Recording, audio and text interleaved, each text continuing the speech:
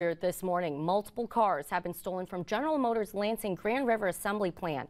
And Lansing police have confirmed that the incident took place around 2:45 this morning.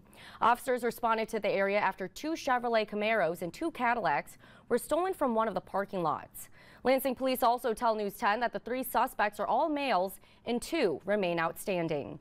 One of the suspects was arrested, and that suspect had been driving one of the Cadillacs that was stolen. Now, this is a developing story. We will continue to update you as we learn more. Until then, you can find more information on this story on our website. Just head to WILX.com.